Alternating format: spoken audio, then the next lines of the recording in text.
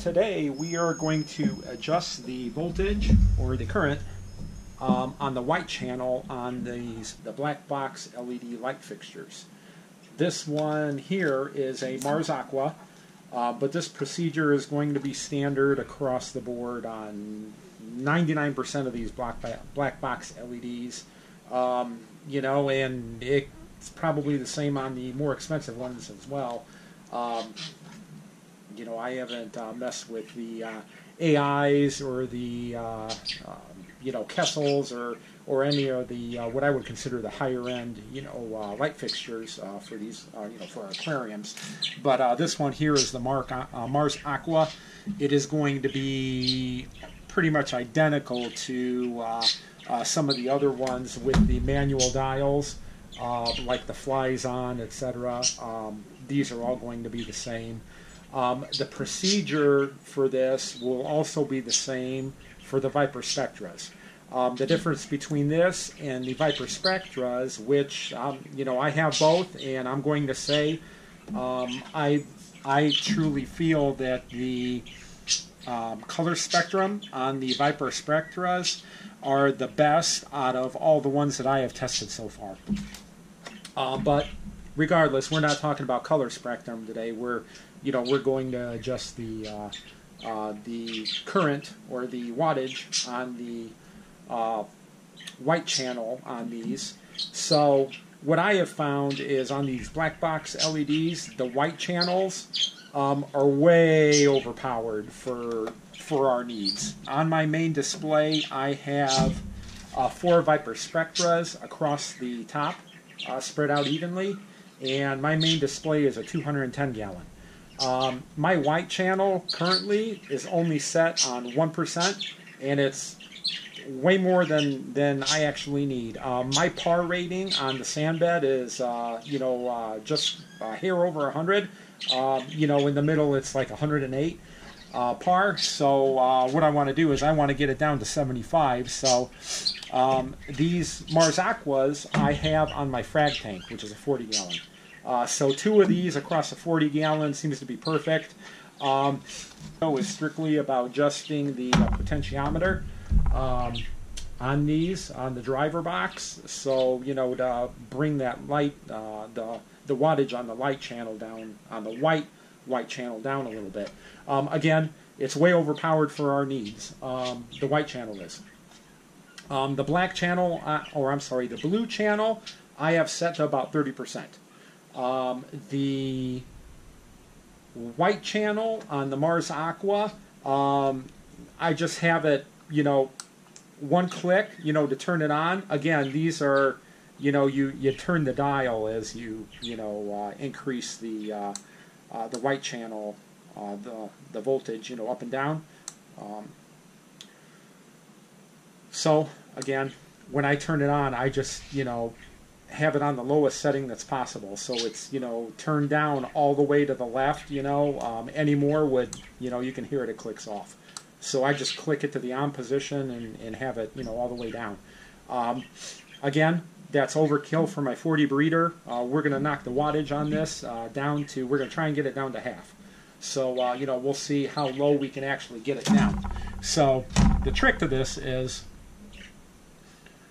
you can only adjust the potentiometer down so much, otherwise the white channel will either A, flicker, or it'll just completely turn off the, you know, the white LEDs. So you can only turn it down so much. We're probably going to be in the, like the 5 to 8 watt range, you know, on this channel, but we're gonna see where we end up at, and I'm going to show you how to adjust it here shortly. So the first thing we're going to do is we're going to take the screws out. There's 2, 4, 6, there's 8 screws on this Mars Aqua.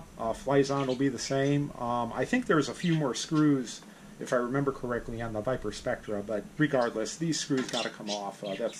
That's the first stage. So we're going to go ahead and get those screws off and open this up, and we'll continue.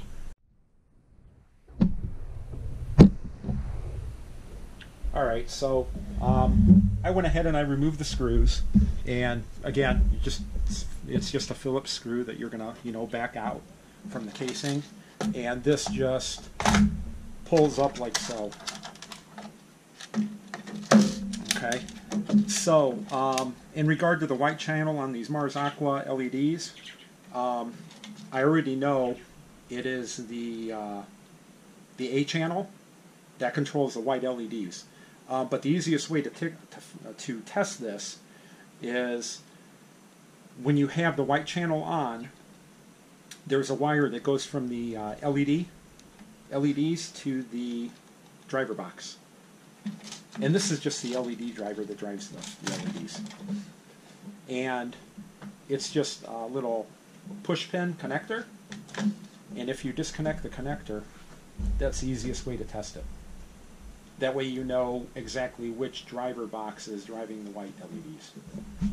And I'm going to connect that back up. So next we're just going to go ahead and back these two screws out. This is just a hold down bracket that holds the driver box on, the LED driver.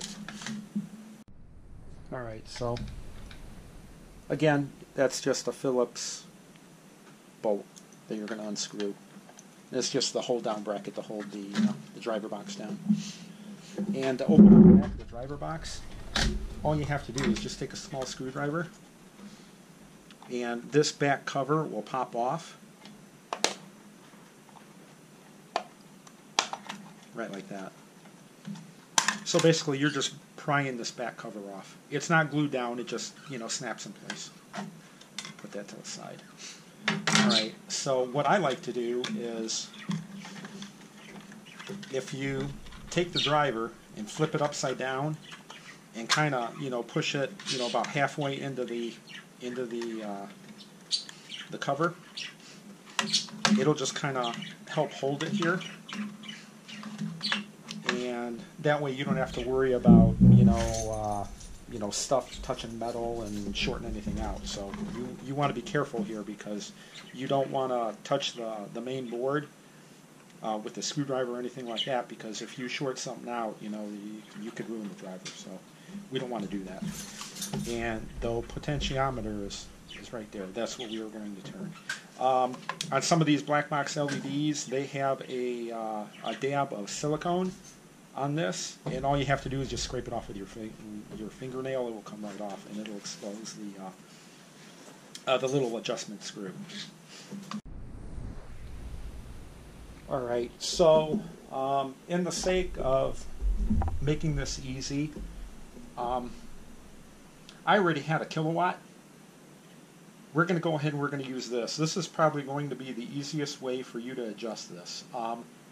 Typically, I would use my meter and just scope this out and figure out what the wattage or voltage is on for the settings, but again, not everyone is an engineer, so we're going to use the kilowatt.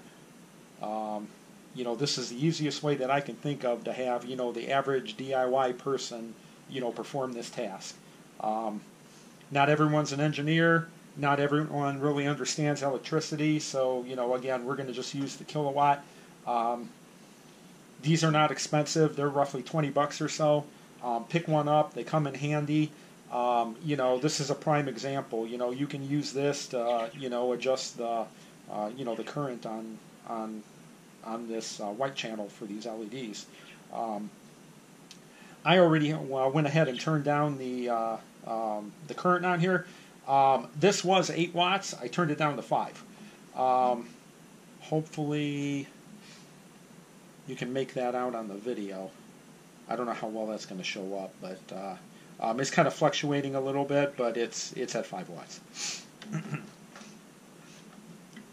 And all you do is you just take a micro screwdriver, and the adjustment nut screw is right here, and you just turn this left to right slowly in very small increments, and turn it down from again, this is Mars Aqua, so this was set from the factory at 8 watts, which was just overkill for my needs, and I turned it down to 5. 5 watts on this particular light fixture is as low as you can go without the LED white channel flickering or just turning off completely. So what you want to avoid is if you turn it down too low, and in this case for this light fixture, it's under 5 watts. So say for example, if you go down to 4 or 3 watts, the LED white channel, it was flickering, and you don't want that. That's not going to do you any good. So you want to turn up the wattage slowly in small increments. With again the adjustment screws right here. So you want to turn that up slowly, or I'm sorry, in this case you turn it down from 8 watts to 5. But you turn that down slowly, and what I did was I turned it all the way down as far as it could go, and I think it went down to like about 3 watts or so. But again, the LED light channel just turned off at that point. It was just not enough, wattage to drive the LEDs. So I turned it up, small increments, really slow, up to 5, and I kept going, just little bit, one little hair at a time, turning up the wattage until the LEDs, stop flickering. And from what I have seen, the Mars Aqua and the Flies-On are pretty much identical. So a friend of mine has the Flies-On, that another friend of mine that is in the hobby, and we checked his out, and again, a lot of the part numbers were the same. So I don't know for sure. There's no way to tell. Flies-On and Mars Aqua could be made in the same factory in China, but again, we have no way to confirm that. That is just a guess at best. Okay, so what we're going to do now that we have the white channel turned down to 5 watts, we're going to go ahead and basically we're going to go in the reverse procedure and put everything back together. So I'm going to start off by snapping. I'm going to unplug everything, turn everything over the driver circuit board, put the back cover back on it, clamp it back down, put the screws back in, and we'll be back. Alright, I have the driver board flipped back over, in its normal position, and we're just going to take the cover and it just snaps back in place. Right like that. And now we're going to put the mounting bracket back on. Alright, so the driver is bolted back down, and it's just a piece of metal with 2 screws, and that's the bracket that they used to hold that driver box in place. And the cover just slides back on, and then we're just going to go ahead. I'm going to go ahead and put the screws back in. Alright, so everything is back together, and this is the white channel, and again it's reading 5 watts, which is where we wanted. So that is the lowest I could adjust this white channel down before it either the white LED started flickering, or B, it just turned off altogether. So but this would be the same for most any black box LEDs. The Viparspectras are set at 5 watts for the white channel. My Mars Aquas for my frag tank are set to 5 watts, and my friend who has the Flies-On brand black box LEDs, his are also set to 5 watts, and it really helped with adjusting the white channel on these. Blue channel we didn't have to touch. The blue channel on these are set at 17 watts for the blue channel on the Mars Aqua, and 5 watts on the white channel.